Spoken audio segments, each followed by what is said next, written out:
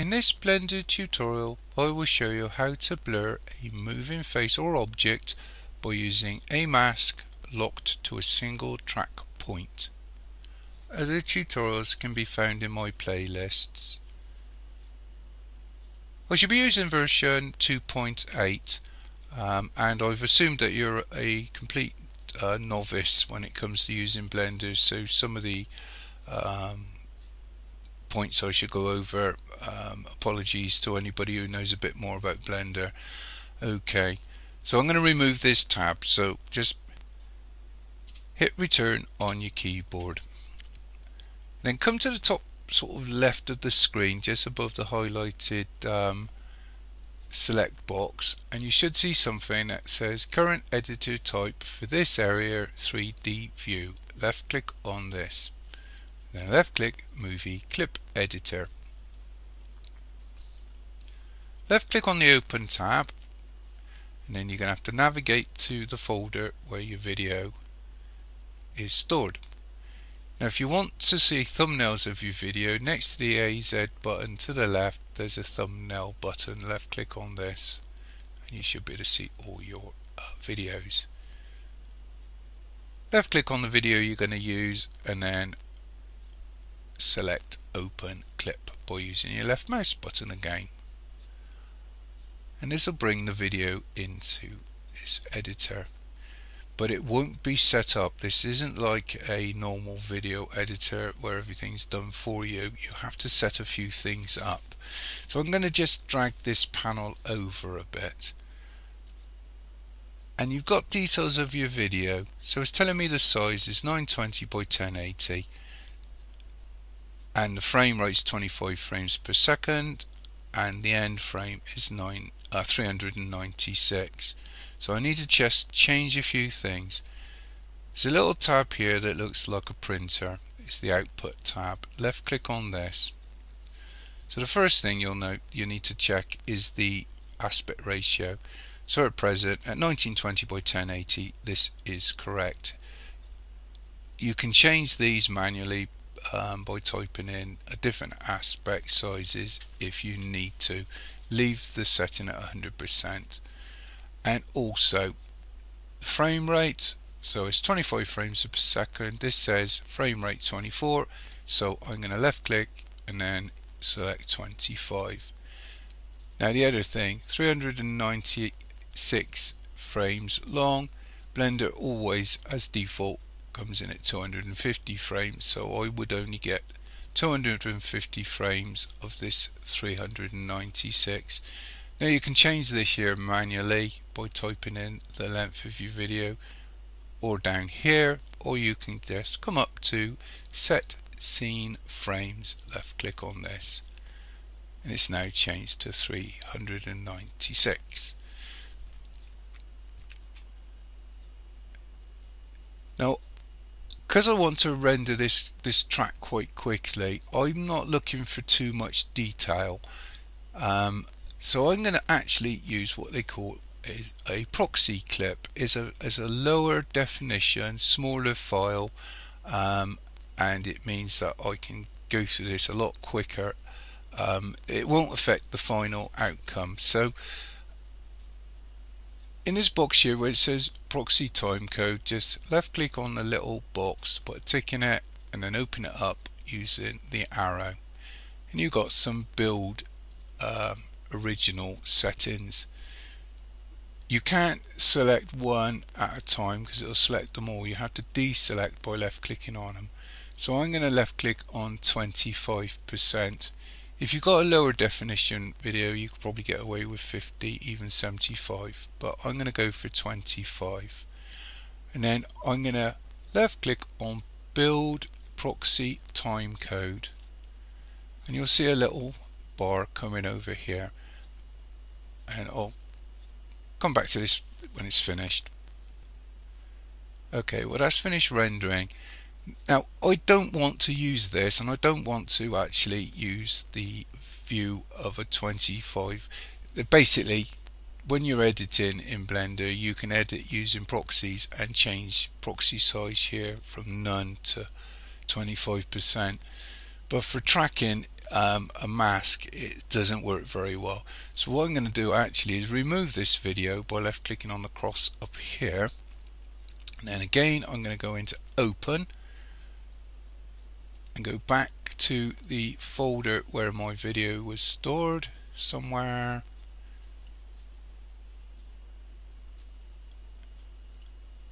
and you'll see a box that says BL proxy. Click on this a couple of times and you'll have your proxy video. So left click on the video and then left click open clip. As you can see, it's a lot smaller, so just roll your mouse to zoom in and you can see it's very pixely. It won't look like this when you're finished, so I'm going to just drag this over and get this out of the way. So you can zoom in and out by rolling your middle mouse. So this, remember your middle mouse for zooming in and out, and also hold down your middle mouse for moving around, because you may want to view different areas of your video. So I want to track this face here, and sometimes it doesn't always work, but by pixelating the video you can get a better track of the video. So what I'm going to do is come over here and left click on add, and I'm going to literally just left click in the middle of the face, roll my middle mouse to zoom out, and then next to track left click, and then use your left mouse button to track forward. And as you can see, it got to frame 57 and it failed.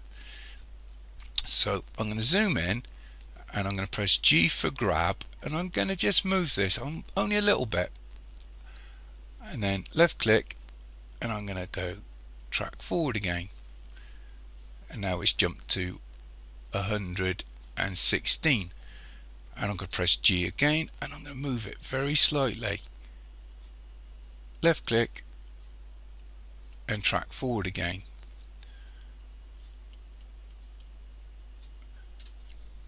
Hold down G and move it very slowly, or just a very small amount, and track forward again.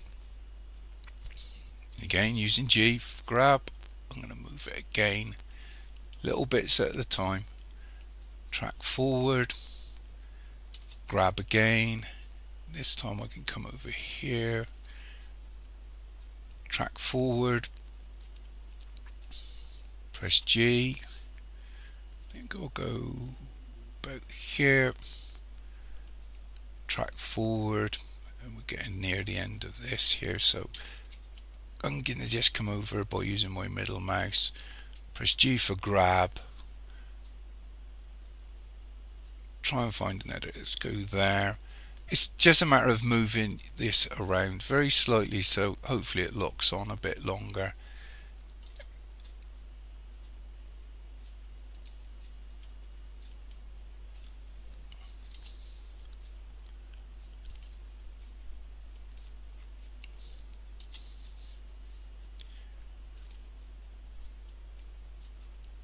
That's getting there now, so I'm going to press G, we'll move this back here, track forward, and to be honest with you, there's no point in tracking any further, so we'll go with that. So I need to make sure I don't render any more of this video now. Next to the start box, the left hand side is telling me that this is 310 frames to this point here. So in the end box, I'm going to literally left click and type in 310 and hit return. That means this video will render up to frame 310. Once you get used to doing this, you'll find it's all pretty obvious and you can adjust things in the editor. So let's go back to the beginning by using this back button here, and then press play, and hopefully it will be locked onto your moving face or object. So that'll do, that's good, not looking too bad. Back to the beginning. look for the box that says tracking, left click on this, and left click on mask. Now I'm not going to use any of these, it'll get too complicated. I'm just going to show you how to simply create a circular mask. If you come up to add, left click, then left click, add circle, and it'll come in at the bottom left hand side of the screen. Again, if you press G for grab, you can move your mouse and center this circle over the area you want to mask. Before doing anything, we're going to use the keyframe to just maybe tweak this a little bit. So there's a little box here with a round circle in it. Left click on this and this sets up automatic keyframes. Now if you press S on your keyboard, you can reduce by moving your mouse the size of your mask. Don't make it too small, just enough to sort of, I don't know, 1.5 times the area you're going to mask, because when you blur it, it will feather inwards, so you could end up with a blur that doesn't quite cover everything. So just, I don't know, you can sort of see here roughly the size I've got. I'm going to press S again. I'll make it about that size there. Okay. Now once you've sort of decided on the size you want, initially come up to the mask box here, left click on it, and then left click make parent. And now if you play forward, you should find your mask follows the track point.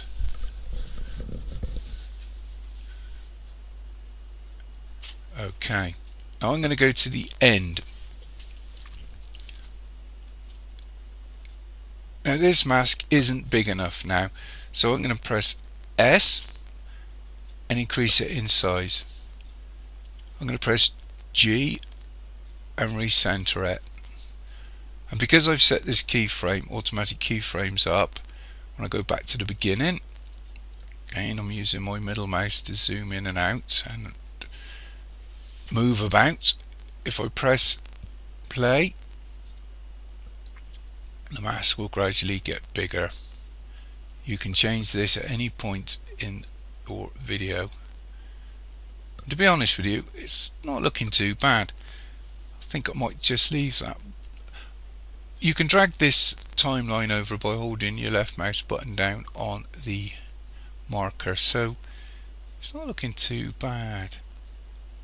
I think I might change it here, so I'm going to press G again and move this over very slightly. That's G for grab, and then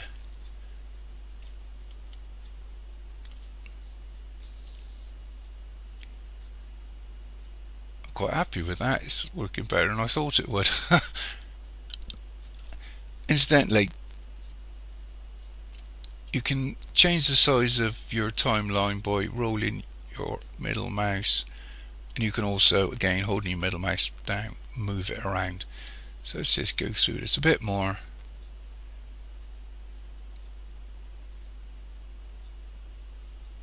That'll do for this tutorial. As you can see, you can move it about and it will still track with the marker, but you can tweak your position about. So I'm not going to go into any more than that.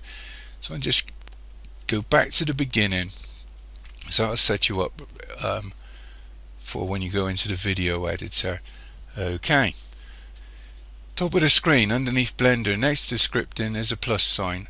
Left click on this. Then next to video editor, left click video editing.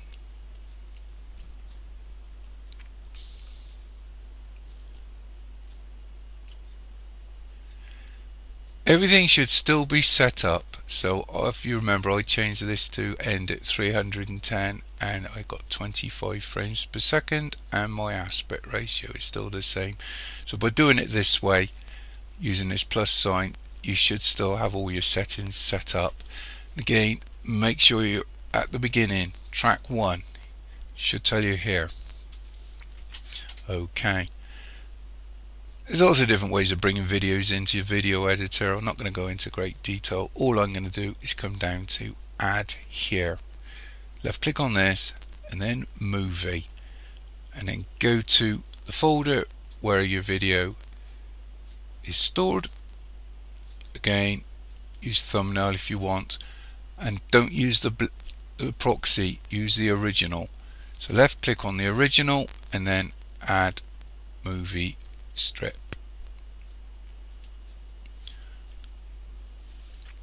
Okay. With this blue strip selected, just left click on it to make sure it is selected. Come up to add. What you want to do is left click on adjustment layer. Now this will come in at 25 frames long. So I know this is 310, so I'm going to just roll my middle mouse till I can see the end. If you hold your pointer over the left hand side and then hold your left mouse button down, you can drag this down and you'll see there's a number at the top which gradually changes. So I'm going to just drag this over so that it says 310. There you are. 310 matches this up here. Okay. Now I need to bring the mask in. So with this selected, this adjustment selected, I need to go over to this side. Left click on the modifiers, and then again on add strip modifier, and again on mask. Select mask using your left mouse button, then in the box next to mask, again use your left mouse button, and then again on mask. Now you're almost set up to go, but nothing will have changed because you haven't blurred the mask. So with this adjustment still set up, come over to add, and next to effect strip, left click on Gaussian blur. I'm going to zoom in so you can see what's actually happening. So because we haven't set up the blur, nothing's changed. Reselect strip, and in the effects strip box you should see something that says size X, size Y. So this basically blurs your video on the XY axis. So I'm going to look at this, I don't know, I'm going to type in something like 20% on the X and then 20% on the Y. And I think that's blurred out quite nicely. All I can do now is play this and see if it works reasonably well. It won't play that quickly because it's processing this as well as playing, but you can get some idea.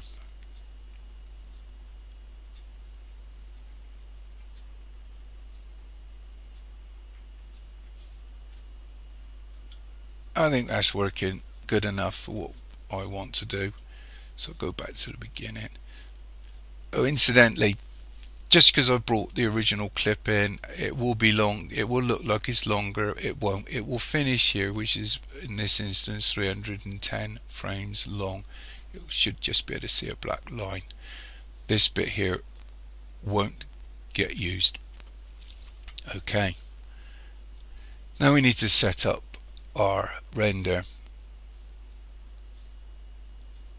So you should still be in the output box, but if not, just left click on the output box, and next in the input box next to TMP there's a little folder. Left click on this, decide where you're going to save your video. So I'm going to just go straight into the desktop because I'm very lazy, and in this box here I'm going to type in, I don't know, something like mask. You can put what you want, and then left click on accept. You'll have to do this twice probably. So that's set up, that's where your video is gonna go.